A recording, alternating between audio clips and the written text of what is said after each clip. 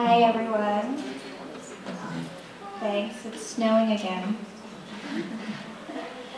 So I'm really pleased this evening to introduce Francesca Hughes to MIT, who's braved the weather. Francesca is an architect, a teacher, and a writer based in London, and she's taught for the last several years at the Bartlett and the AA. And she's currently on a book tour of her new book, The Architecture of Error, Matter, Measure, and the Misadventure of Precision, published by MIT Press. And we're fortunate to catch her on her tour between the GSD, Princeton, and Yale. Francesca is the founding partner of Hughes Studios, a transdisciplinary practice whose projects really span publication, exhibition, and artworks. Her current project, Piano Falling, is a collaboration with video artist Catherine Yass and sound designer David Shepard. And my understanding is in the development of this project, it had nothing to do with our Baker House famous alto dorm piano drop, which happens every year. So Francesca's project, they're dropping a piano for 4 seconds, so it means it's coming off a 27-story building and recording the sound as that piano falls. As a teacher, Francesca's studios are known for producing large-scale drawings that address construction in context of architecture. I received a copy of her beautiful book, Drawings That Count. Here, count is referring to the verb to count as opposed to referring to importance. And it's a collection of a decade's worth of beautiful representations by students at the AA. As a writer and critic, Francesca's work really bridges architecture criticism and design discourse, and addresses social and technical issues in the discipline and the tensions between. Her edited publication, The Architect, Reconstructing Her Practice, published in 1998 by MIT Press, collected essays from 12 female architects and reflected on the absence of women in the profession and defined critical practice as a site and vehicle for change. Today, Francesca will present her new book, The Architecture of Error, which addresses the architect's relationship to and the tension around ever-increasing desire for precision. The book is at once a kind of historical experiment, recasting technology through the lens of error, precision, and its lack thereof. With that, I'd like to welcome Francesca.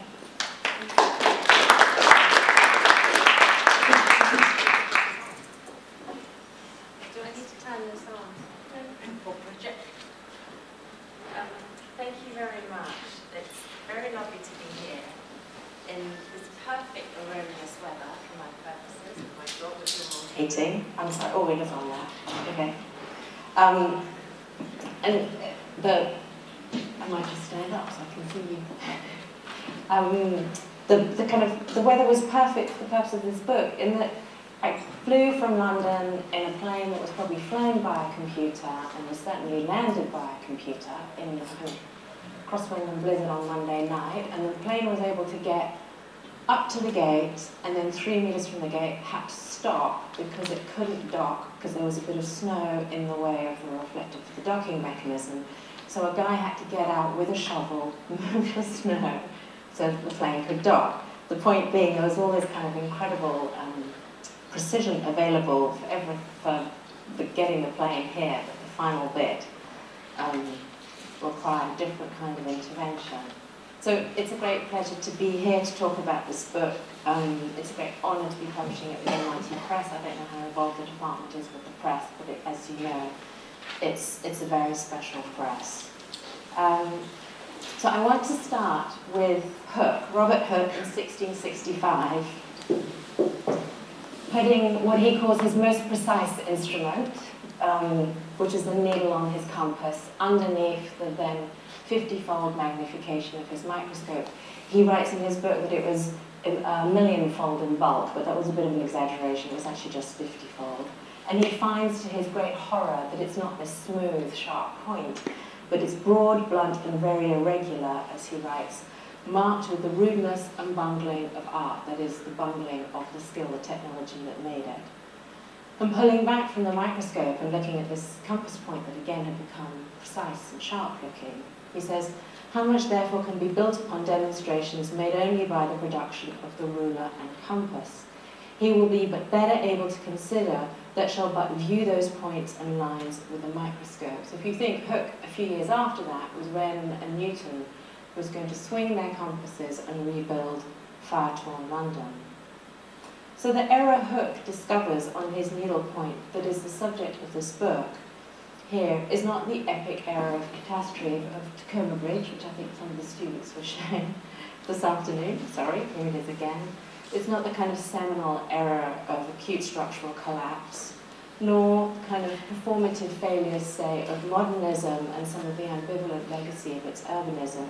Nor am I talking about the errors of syntax and the kind of playful misreadings of Eisenman's Romeo and Juliet, nor the aesthetic errori of Vasari's artists that stray from the true path.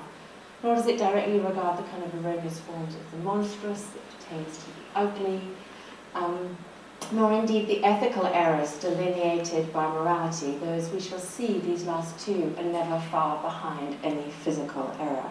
What I'm addressing here and what I'm trying to kind of focus on in this book is the micro and minor, in every sense, physical error that plagues all materialization. This is not to say that such an error is insignificant.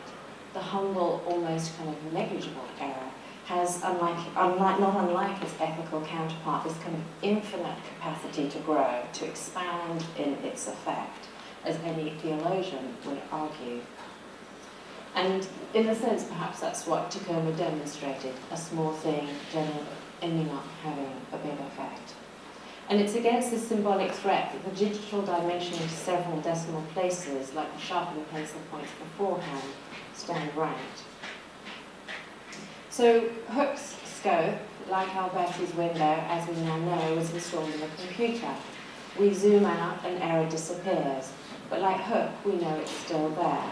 And this is Sutherland's, I'm really bringing coals to Newcastle. It's really embarrassing coming to MIT talking to you about the beginnings of the computer, but perhaps you haven't heard this kind of version of it. This is Sutherland's 1962 sketchpad. Place another one in there. So like a picture within a picture within a picture idea. Right, it's real nightmare material.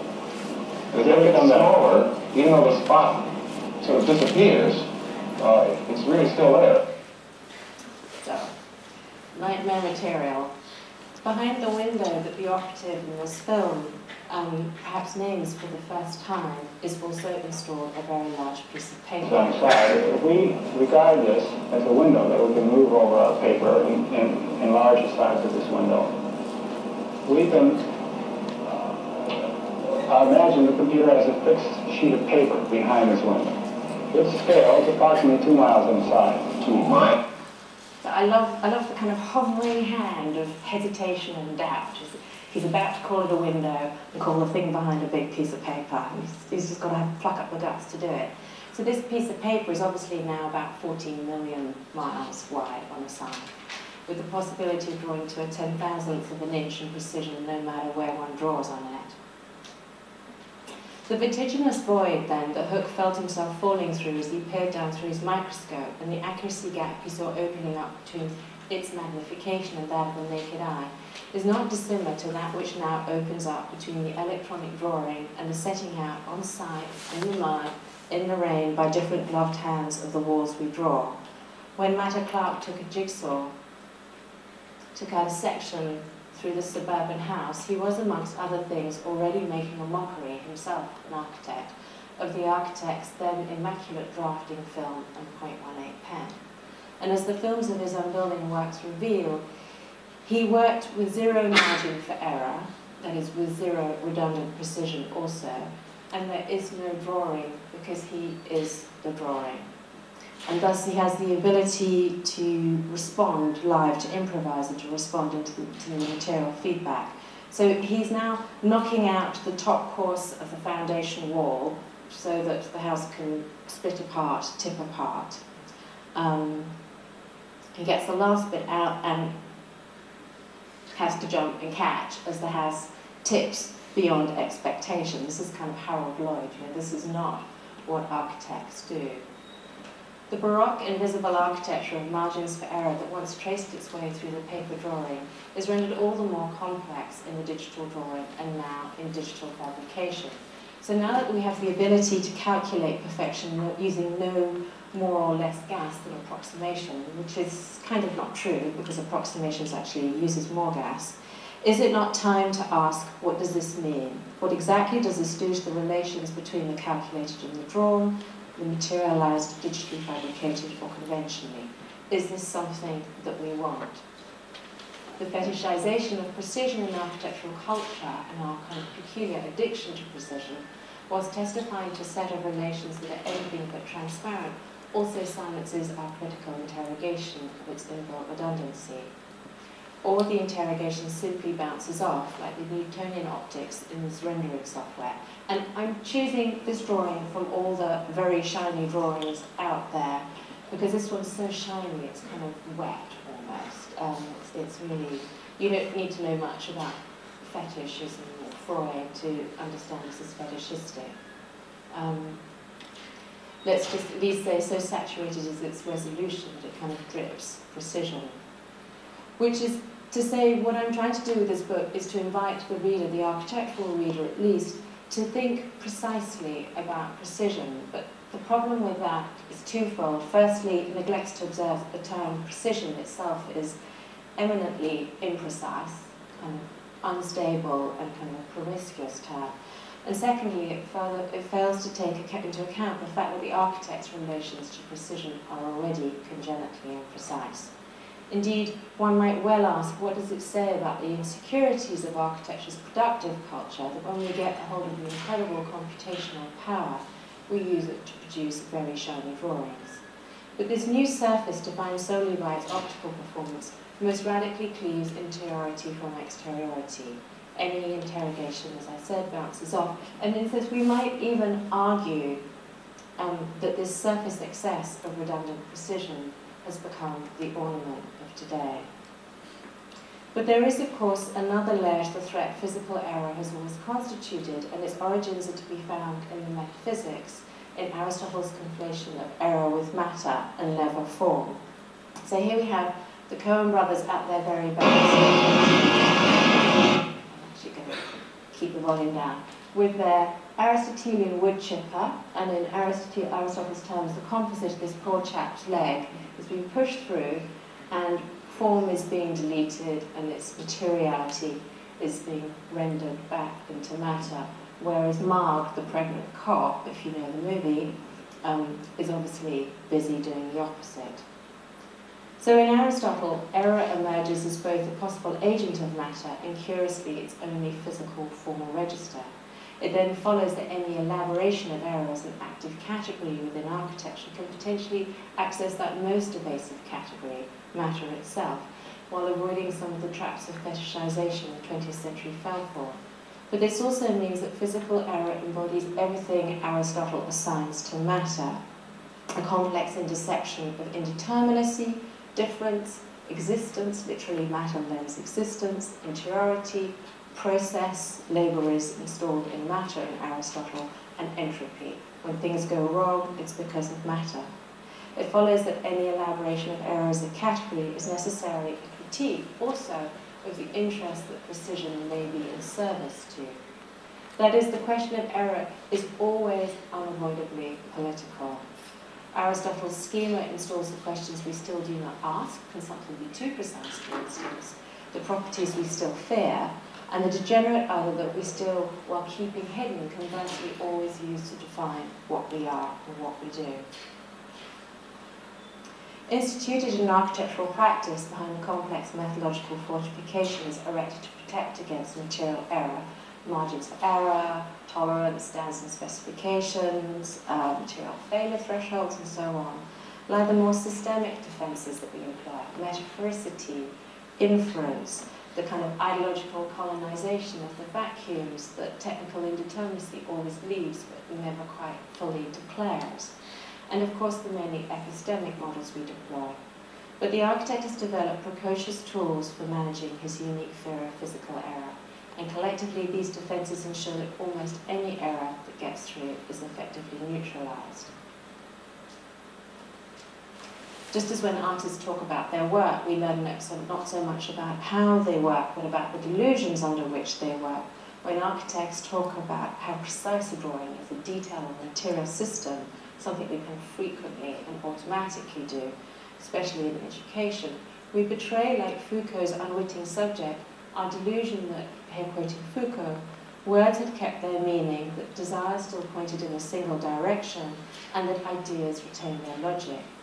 But the logic that we're assuming that organises the relations between precision and its control of material error in architectural cultural production has long since unravelled. Precision quite simply no longer does what it says in the tin. Its desires are on altogether a different course. So we find precision then to be yet another unspoken obsession of modernism, subject to fetishization and inflation, and preserved by multiple institutional practices. Indeed, architectural culture's very special fear of error constitutes a powerful undertow in all of its relations to the processes of materialization. That is, the brick wall, once drawn with precisely judged approximation, has become a methodological absurdity that nonetheless strangely doesn't seem to embarrass us. In a sense, quite the contrary, we exalt in its exactitude. So here's someone that exalted in exactitude, Konrad Washman, with these extraordinary drawings, pre-digital drawings, and in a sense, what these throw up is the question is of how are we to understand the function of redundant precision. Washman, whilst pursuing precision beyond the limits of constructability, also claimed to be stripping architecture of all redundancy. But clearly, redundant precision kind of didn't count within his equation. So one needs to ask at this point, in a sense, it's there to do what exactly? How much of it is about some other undeclared imperative that is not only driving the fetishization of the apparently precise in architectural culture, but also the strange reverse engineering at play in the terms tolerance and materiality, so central to architectural practice. Like Hook, if we zoom in on our current generation of scopes, we find that things also do not join up quite as smoothly as we thought they did. In the last 100 years, a no man's land has opened up between precision and material error control, in which not only is the meaning of these terms far from stable, but the relations that govern our tolerance to material behaviour have reached a point of acute crisis. So in this book, what I'm attempting to do is to navigate this shifting landscape, and in doing so, map the unravelling of the logic upon which so much once hung. Indeed, the rise of precision, and by implication its kind of presumed control of error, like a ghost, shadows the narratives that organise stitching, that kind of stitch together in a sense, the removal of ornament from one end of the century to fabrication, digital fabrication directed by a regulatory network at the other end of the century. What these narratives don't tell us is that precision and error relations were fundamentally transformed through each of modernism's seminal crises. So what if we were to add to the kind of familiar formulae, the kind of litany of historiographic mantra that govern our relations to what we call modernism? Materials got more honest, ornament was removed, solid became ephemeral, and so on, close pan opened. That, in a sense, things just got more and more precise. Or we might add that the more we cornered error, the more we feared it. And as things got more precise, we find precision broke away from error mitigation altogether, from truthfulness even, and became something else.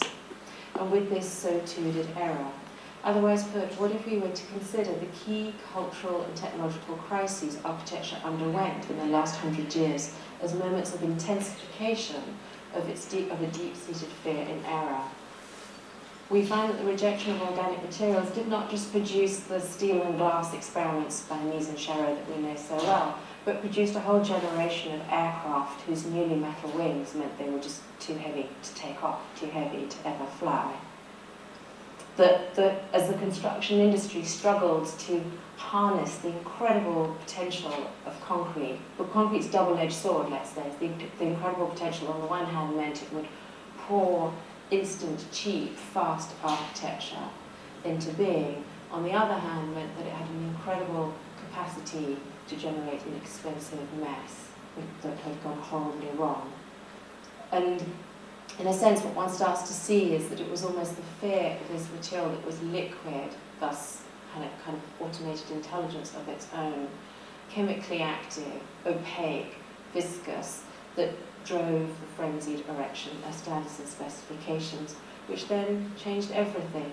Under this new regime, material error merged with labour error, which is utterly Aristotelian. Aristotle was there in the concrete building sites of kind of 1890, 1910 America. But also that construction as a space of synthesis and negotiation with error was done away with. And thus we might consider that the flow of slurry paved the way for the flow of data, as Le Corbusier's house that could be poured in 3 days, as Le Corbusier says, erected the rhetorical infrastructure of the even more instantaneous and thus even more immaculate form-finding that was to arise some 100 years later.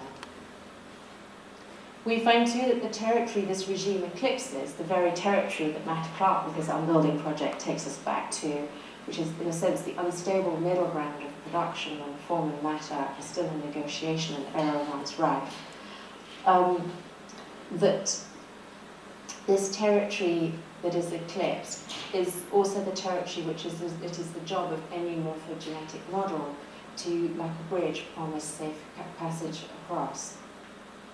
As did that of Samuel Thomas Sommering, who in 1799 was finally able to invent the modern fetus.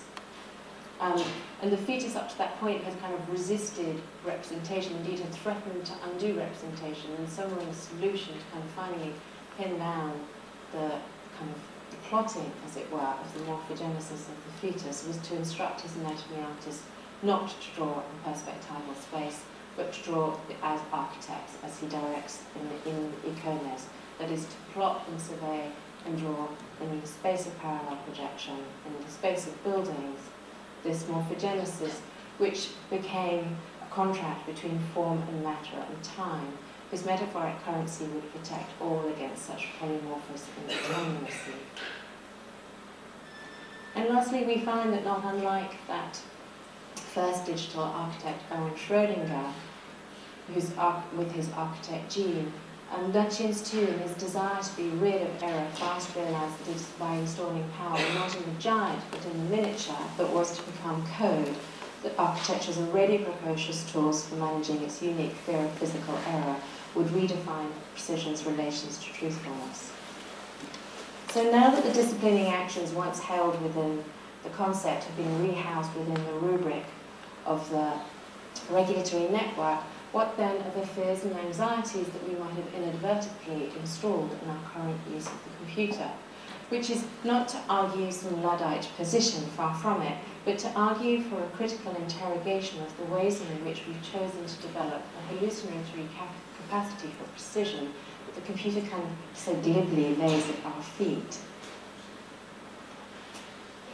And that is with whichever kind of productive paradigm employed.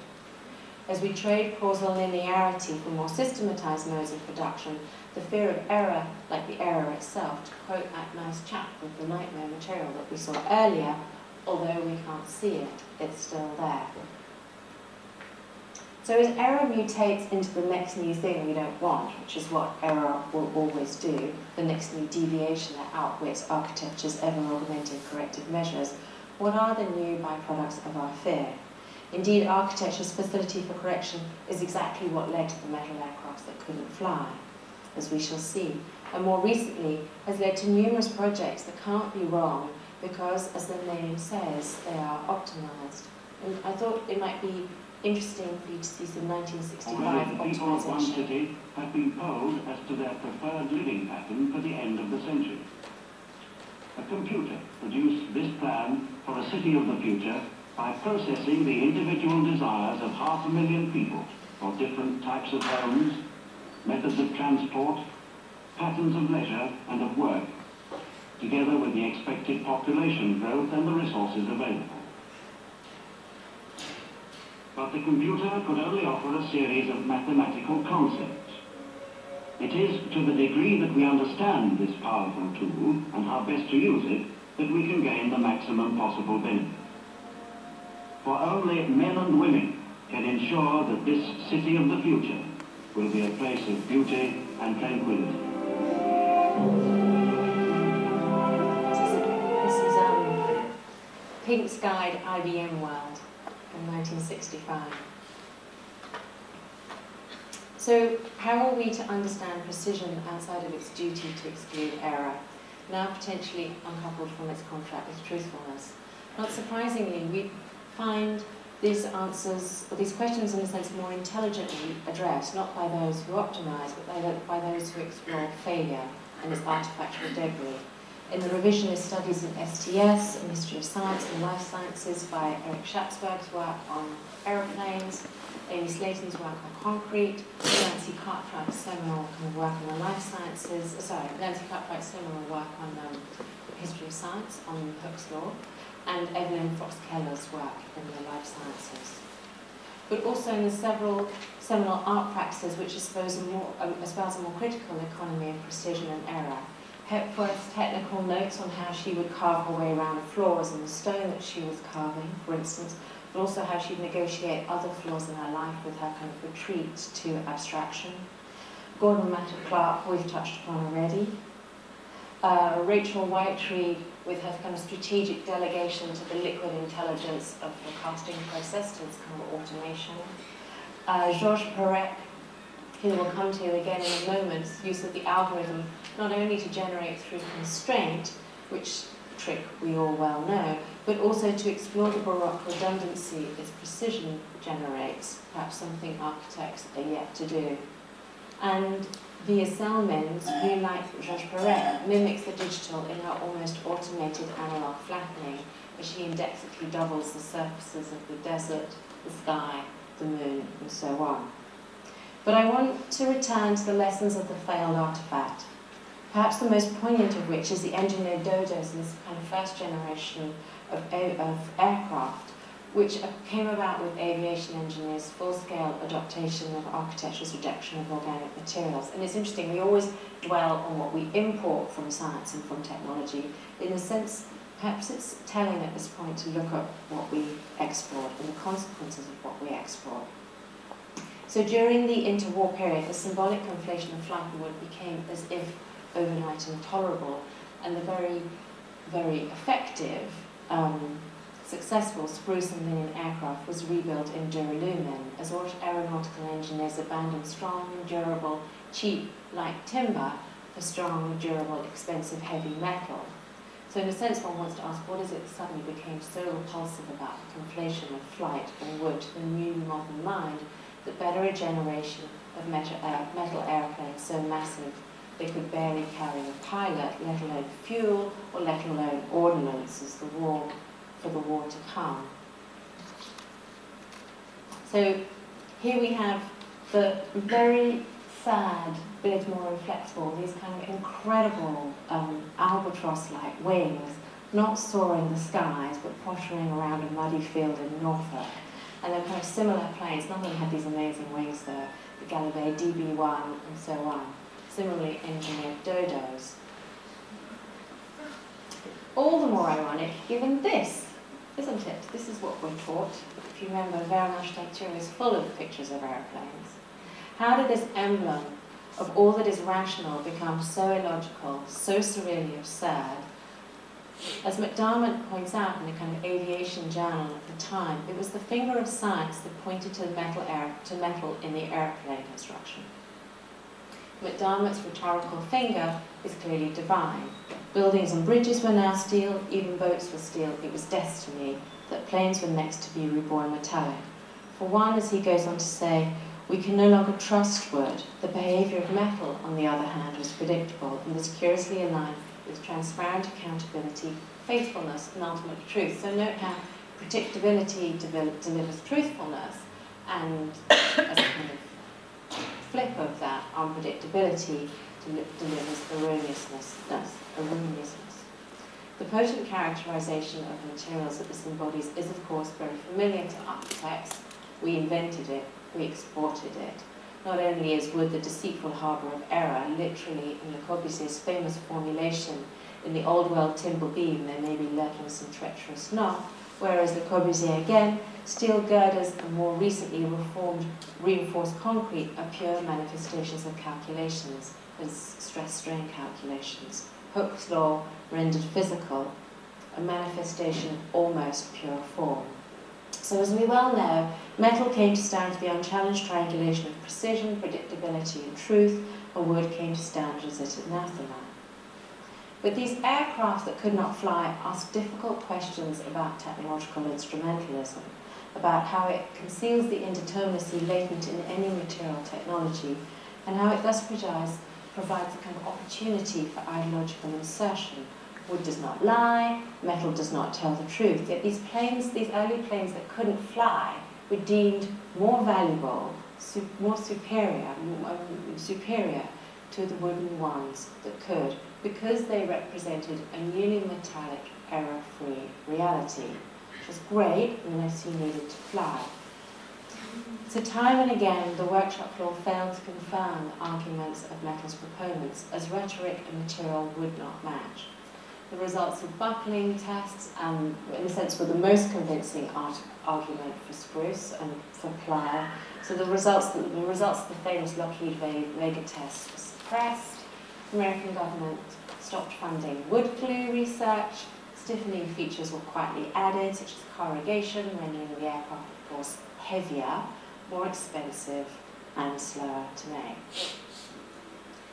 And what's important to kind of understand is that for aviation engineers accustomed to working with wood, so accustomed to working with a minimum margin for error and pushing back against deformation, really in a sense stretching the behaviour of the material, being suddenly required to kind of pull back from that point and remain within the elastic zone, so it's the kind of comfort zone of metal, constituted a kind of radical change in their relations to material behaviour and to material precision. That is, it was metal, with its ideological embodiment of all that is precise, that fattened up the margins and planted the first structural redundancy in the quintessential engineered aircraft. Metal was pushed through by the interests of the military-industrial complex, of course, the metal triangle after all, but also by reasonable men under what was understood as the spell of metal. Metal had become almost not a material, but calculation itself. Not only that which stands for the truth via predictability, but also that which is both able to explain and to be explained. In bypassing the phenomenological and promising direct representation of the theoretical, metal is singularly able to collapse what is observable on the one hand with that which is not meant to be observable, with the fundamental.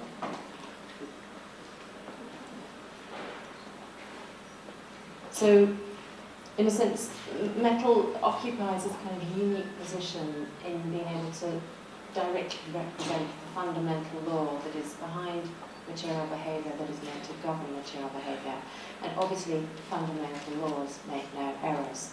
Thus, metal was crucially and epistemologically separated from error.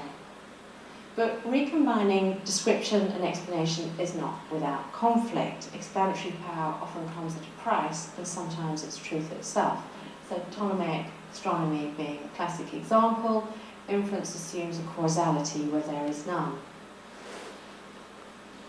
These flightless aircraft then plot the undeclared space of technical indeterminacy and instrumentalism that's always already contaminated by culture.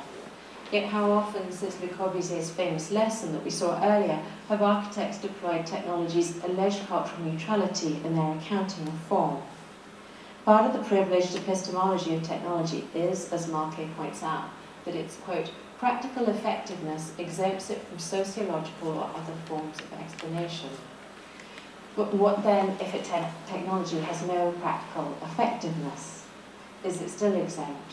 What do such artifacts or such explananda do to the explanatory enterprise of technology's delivery of scientific truthfulness? And what do they do in terms of the epistemological duties and the explanatory enterprise of the architect? Architects being, as we know, kind of hooked on explanation. The relations between explanatory truth and truth are often inversely proportional. The more complex the phenomena, the more minimal the explanatory model. But it is by definition in the nature of error to resist the reductive modelling employed in the name of precision. Conversely, we might intuit that the more reductive the explanatory model, the greater the fear of error in the matter to which it attends. So I want now to look at another case of architecture's export of minimal modelling, and at the architect's kind of surprising role in the installation of its corrective power in the miniature and ultimately in code.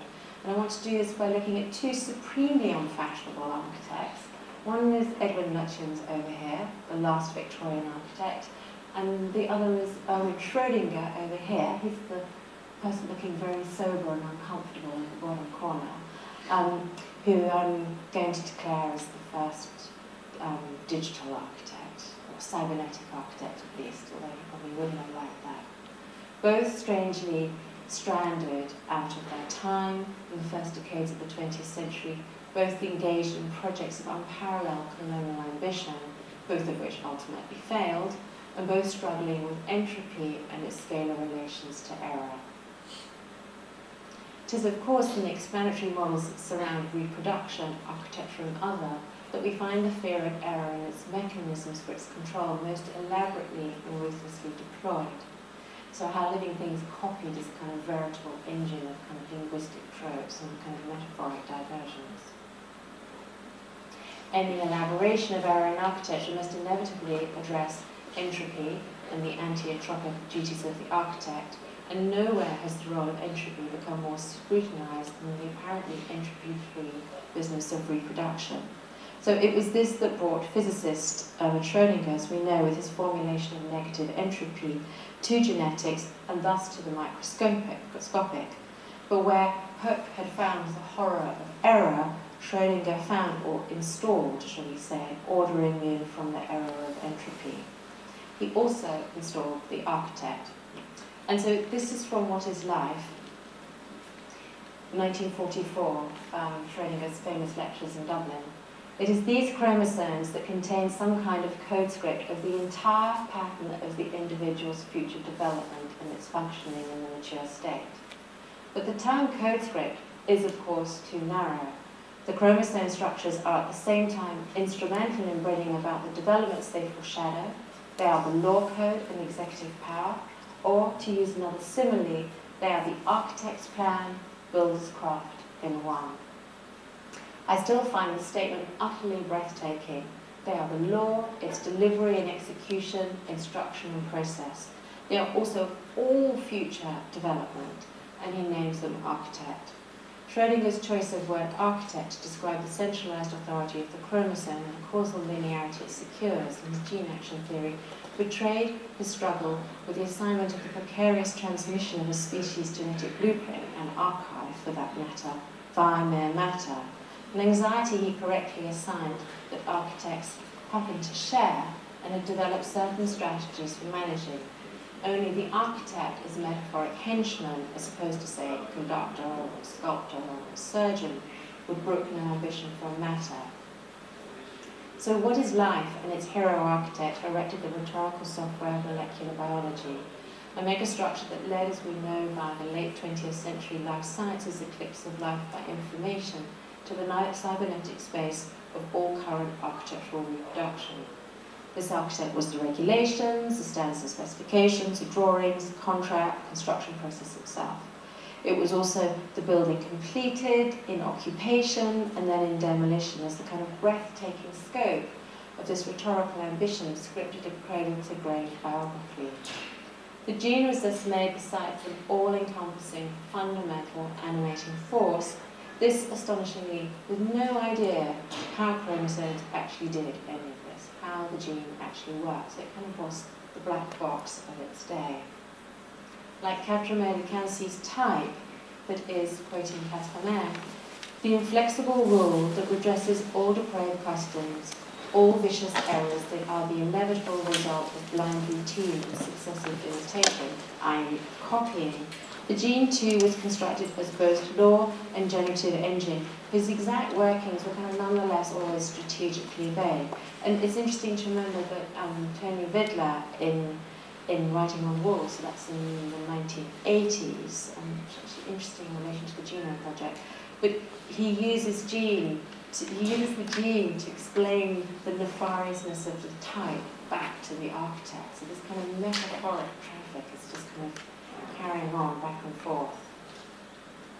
Like all enduring epistemological narratives, gene action, as it ascended to the state of unchallenged orthodoxy, as Erwin Lutyens describes it, excluded all other lines of inquiry, excluded kind of questions even before they could be asked, like what might be the role of the whole rest of the cell matter, or could it not be feeding information back up the causal chain?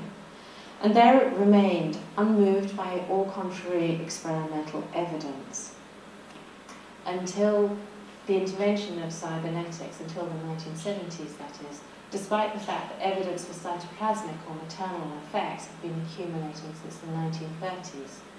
In a sense, like the uncorroborated tests from the protests coming up from the workshop floors of aeronautical engineering, these two had been, all this kind of evidence that was coming up against gene action had been shot down by the metaphoric arsenal.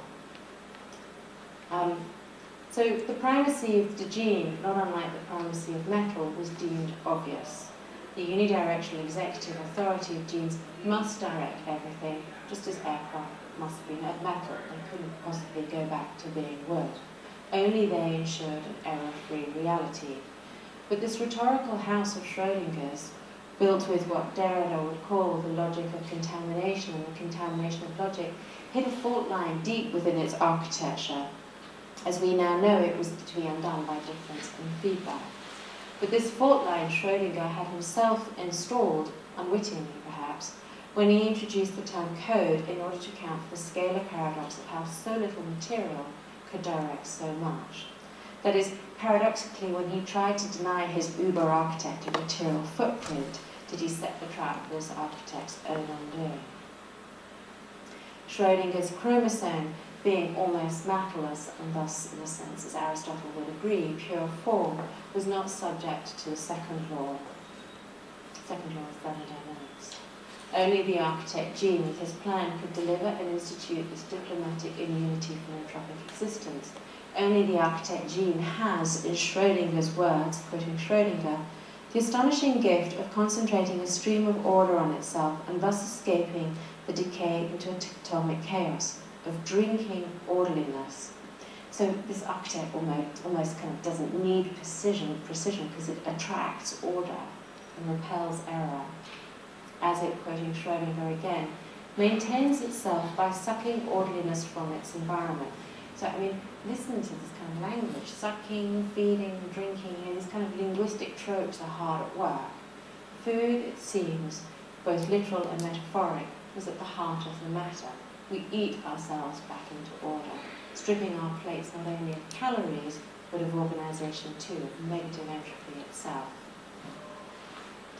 In the same few years that the splitting of developmental biology from genetics, so genotype from phenotype from genotype, was opening up the power vacuum that ultimately Schrödinger's immaterial architecture, a scalar inversion, colonized.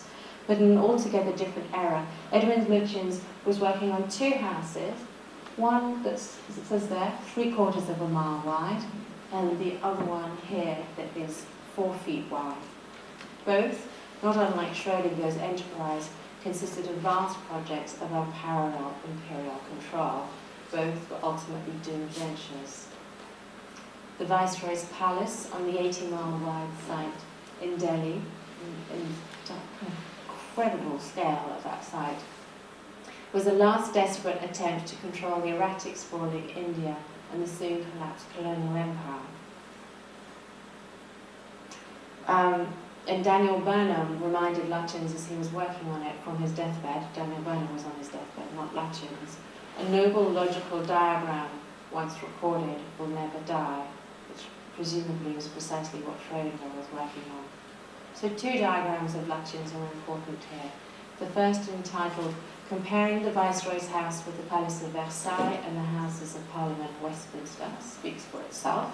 It was no modest enterprise, making it quite plain that this house was an engine of order in its execution, and the second, Imperial Delhi Viceroy's lower basement, demonstrates how this ordering is to resist entropy. So behind its thick basement walls, the Viceroy's house is an arsenal of kitchens, sculleries, pantries, cellars, and stores. This is a machine for converting biomass into the smooth running of an empire. And I don't know if you can read it, but it variously lists ice store, sugar, meat, dairy, bakery, wood, kitchen coal, ice making, pastry room, confectionaries, there's lots of sugar, vegetables, and so on. You get the idea. The scurrying footfalls of Maxwell's demons echo in this vast network of kitchens and stores. The organising the meeting of food with heat or food with ice, as its dinners governed, its teas and tiffins negotiated, and its lunches quashed all dissent. So the split of early modern genetics from embryology, that is genotype from phenotype, had split many other properties more pertinent to architecture. Form from matter, instruction from materialization, linear production from more complex modes of production, and the singular author from the labouring masses. So note that Schrödinger's miniature architect is crucially solitary. It's quite different from the universal reversing army of demon subclasses of Maxwell and Thompson. Under the auspices of this divided state, the architect was to endow two more properties peculiar to architecture. Schrödinger's code script brought into existence the idea that to understand life, one needed to imagine it as code that is then able to decode itself, which is quite a tautology, and thus able to combine two potentially conflicted metaphors. But for the architect as both the law and the interpretation of the law, simultaneously embodying code and its decoder, posed no problem whatsoever. Nor did the force of a temporal vector driving linear execution from code to material organization and ensuing zero feedback from said material. So thus endowed, this extraordinarily minimal model extinguished any distinction between organism and instruction. Code script meant that organism is its description. Indeed, the organism is eclipsed by its own description. All power, as we know, then, is to the code. So Lutyens, like Schrödinger, was also strangely drawn to the miniature with its promise of high definition and lower entropy. Whilst Lutyens was struggling in the heat and dust and chaos of the Viceroy's construction site, he was also designing the central exhibit to the 1924 British Empire exhibition, Queen Mary's Doll's House, seen by an unbelievable 1.5 million people. So this is kind of mass media, this little doll's house here.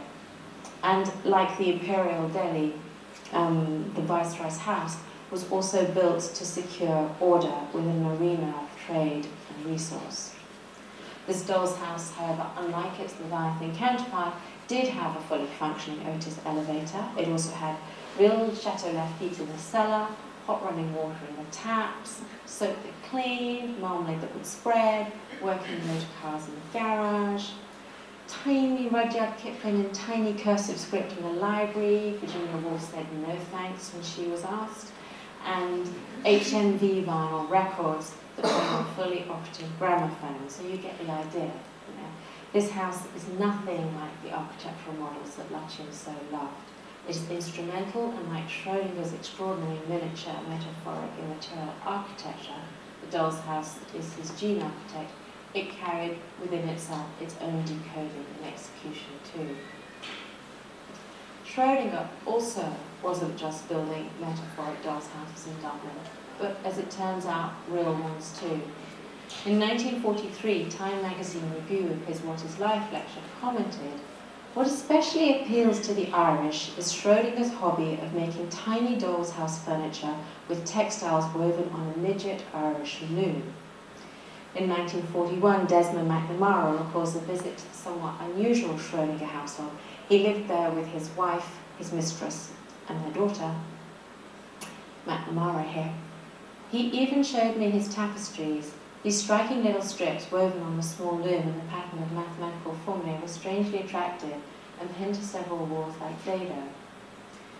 But what did these tiny woven printouts mean to Schrödinger before they became the blankets and the rugs in this miniature model of domesticity, presumably somewhat more harmonious and ordered than his own complicated home life?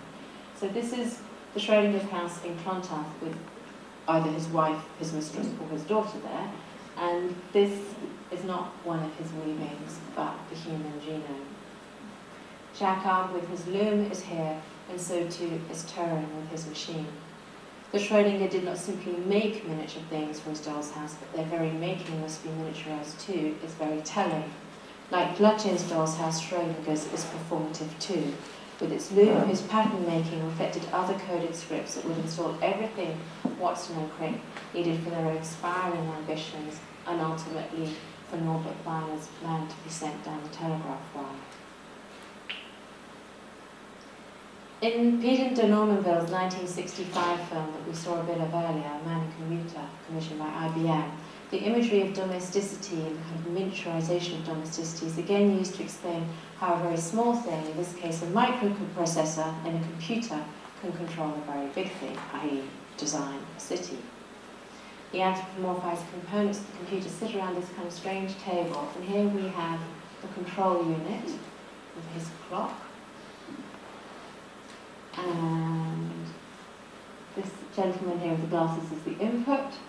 This lady here is memory, storing stuff in her tray.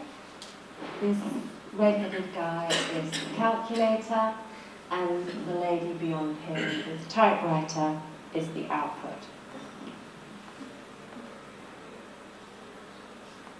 Like a dysfunctional family endlessly passing the salt back and forth, and those cards go back and forth quite a few times.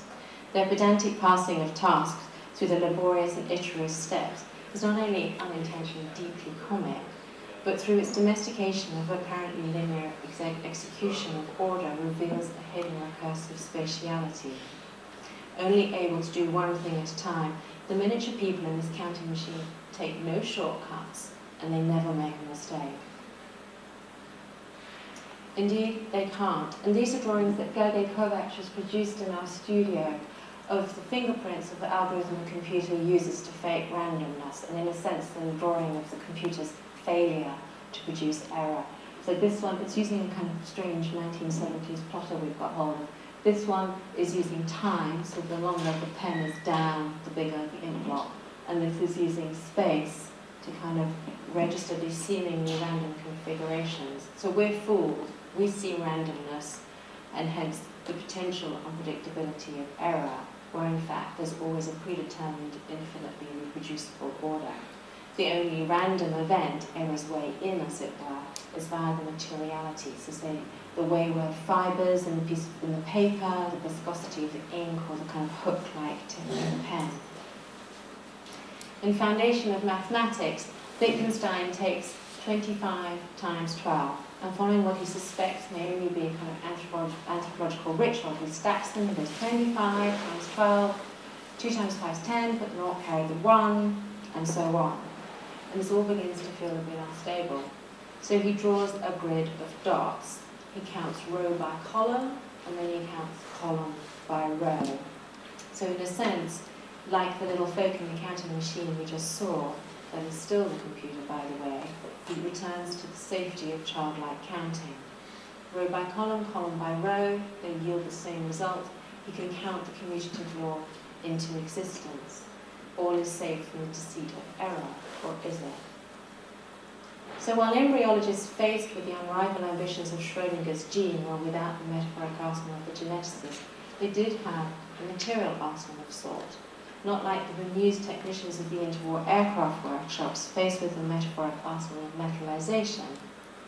But the mutinous phenomena embryologists observed in cell life were dismissed by being rendered formless variously as white noise, random cellular movements, chance molecular events, and so on, basically as error.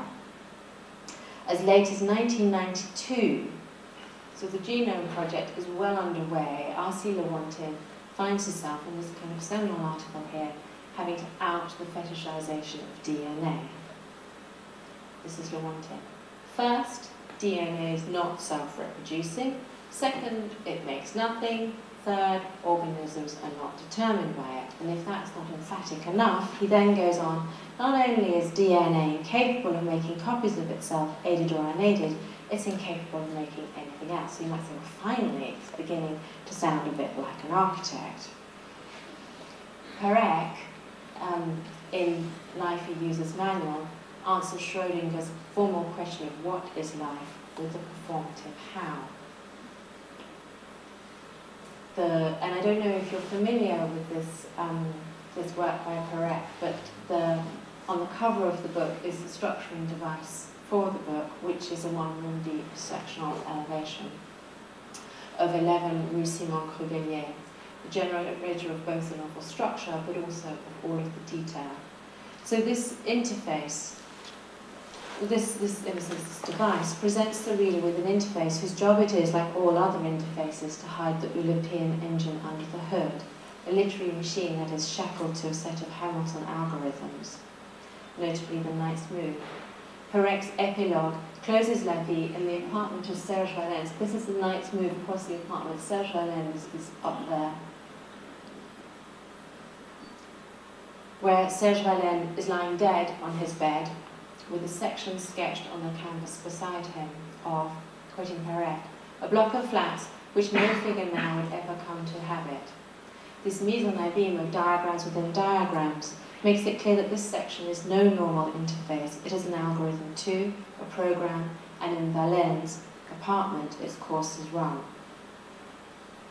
The price of the error-free calculation which those little people at the IBM dinner table guarantee is the same looping redundancy Perec so brilliantly parodied in his lesser-known one-sentence novel, The Art and Craft of Approaching Your Head of Department to Submit a Request for a Raise. It's a catchy title. Written in 1968, the same year that Waddington coincidentally renamed DNA molecule program tape, as the computer metaphor finally stepped into the shoes vacated by the architect metaphor. So the art uses a basic inspired flowchart, here we have it, to which it was actually written by someone at Honeywell, that Perec added a few things like, has your daughter got measles, or have you swallowed a fishbone, or not interested in your case, so you go into the wastepaper basket, Perec over the wastepaper basket. And use this to write the punctuation-free, breathless iteration in extenso. The resultant text makes manifest an architecture of exquisite precision and baroque redundancy. Perec says, I've not allowed myself to utter a proposition without having retracted all those that preceded. The end result is a text of 57 pages built entirely on redundancy. So the nameless underling who is subjected to the chorus of the algorithm, if yes then do this, no then do that, which, as is the reader by the way, as he circumperambulates, the translation of Perec's faire le tour de the various departments, draws the reader through its looping corridors as he doggedly follows what Perec calls his syntactic connectors, dodging bronchi secretaries, taking refuge at anonymous water fountains, and always waiting for the right moment to pop the question to Mr. X. Like IBM's demons, Perec's minion is infinitely patient, endlessly repeating the circular logic of the algorithm, exhaustive in his actions, but like his task, never exhausted. A task is completable, as the narrator of Man and Computer reminds us, only if the program has the final command. Stop. Unlike La Vie, Perec's flowchart has no such instruction, and at page 57 we abandon him to this kind of Sisyphean doom. Never has the recursive legacy of Turing's machine, the kind of error eradicating only one thing at a time, space that underpins the only apparent simultaneity of the computer's performance, been so artfully conjured than in this miniaturized solitary looping of a 1960s office plan. While La Vie, Life He Uses Manual, is a diagram that is sectional, disguised as a building, The Art of Craft is a building that is the 1960s office plan, disguised as a diagram, a flowchart. As we follow this underling's miserable hopes and pace the planetary vectors of his anxiety, we find that, like him and that eternal IBM salt-passing family, we too have finally ascended to the border of the machine. We too have become Waddington's program tape. The loop line of repetition in the art conjures all of this attendant redundancy. It, in a sense, is, of course, the invisible dominant space of now. the space behind all the extraordinary spaces we make in and with the computer.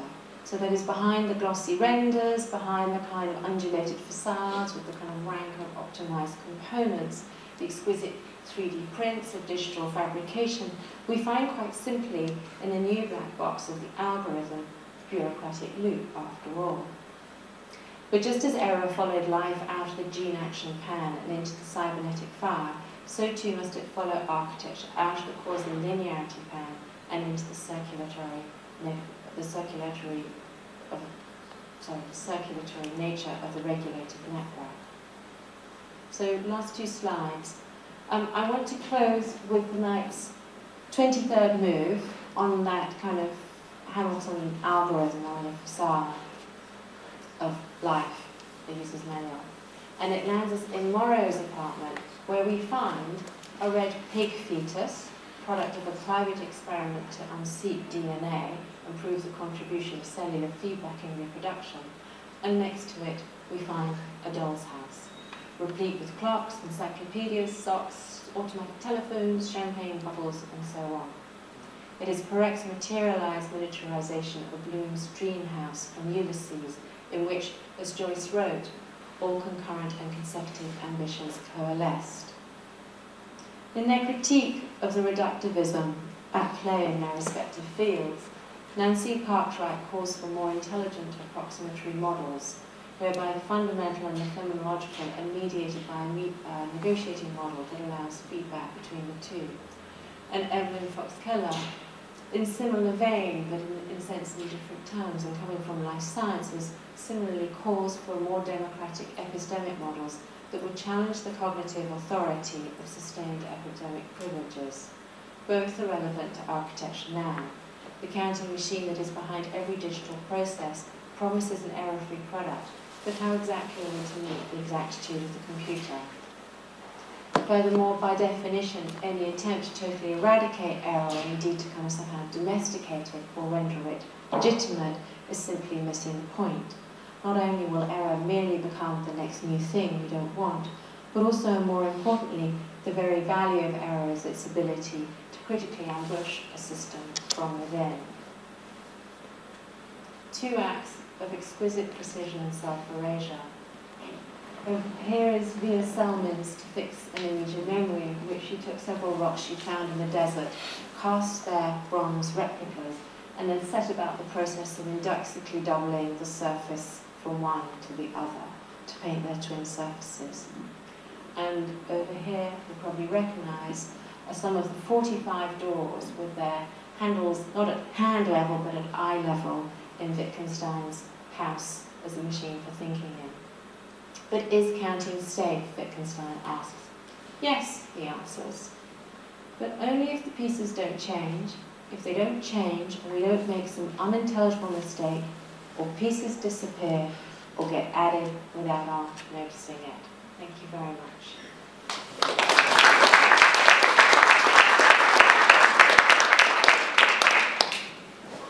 right.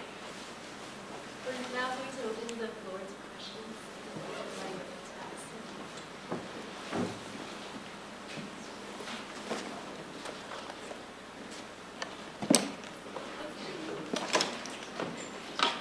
As we sense the rise of what's termed material computing and an interest of architects in allowing material to generate, or to become a generative trope, which we haven't really seen in the past. Architects use geometric discipline to compose itself of material. And we see all over the place the sort of the emergence of people actually trying to use material and its property to bring forth something. And that seems, when you look at it, you see Mary Oxford's group who are printing or something, and they seem to rely upon inaccuracy in order to, as an anticipatory trope of using material computation. Inaccuracy in inaccuracy in the sense that they print something and let it furl, so it does what it wants to do, and in order to make that coalesce with other things, they have to allow a kind of floppiness to the whole system. And yet within that floppiness there's a kind of validity, almost like a sort of structural or natural system. So that was one thought, was that, is there an emerging other way of thinking that's outside? Yeah, sure. And my other thought was, if you think of something like Rob Brooks' robotics, he spent a lot of time trying to get a binocular robot to grab a glass of water, and he had something like 7 G4s at the time under the table to try to get it through that simple operation. And finally, in great despair that he couldn't, after all his adult life, get this thing to do what a 2-year-old child does instinctively, he kind of tried to back off and learn his lesson. He ended up with a Cyclops robot with touchy-feely fingers that had a floppy arm, and it would kind of guess at the position and then get material feedback, and that's now led to his Baxter robot. So instead of, and Baxter is not a precise robot sort of being put into place, it's a kind of floppy robot you show what to do, and it tightens up as it sort of feels its way. So again, two kind of paradigms there. Is there an emergence of? Well, it sounds like there is. I mean, it's interesting. Perec, the solution that Perec found for a 5x5 square, he describes finding it by, in French, tâtonnement. It's like the blind man's stick tapping. So kind of, literally gropingly, I think is how it's translated. But it's literally from French. It's the blind man's stick, and it's like this kind of floppy robot hand. It's actually just working with, in a sense, a very large margin of tolerance, isn't it? It's actually not insisting on closing down that margin. It's actually throwing that margin open and then seeing what comes back. And this is really interesting what you brought up, because in a sense it's exactly where one would hope we would start to go with this kind of hallucinatory capacity of the computer, is actually to not lock down, but actually to bring the agility of improvisation back into our production systems. And Mario Carpo would argue that the digital age has actually much more in common with the handcraft age than with the mechanical age. That it's kind of, we're starting to be able to kind of incorporate feedback, much in the way that the aeronautical engineers who would be used to kind of feeling the response of the spruce, that particular piece of spruce in their hands, as opposed to kind of just getting the piece of duralumin to do what Hooke's law is saying it's going to have to do.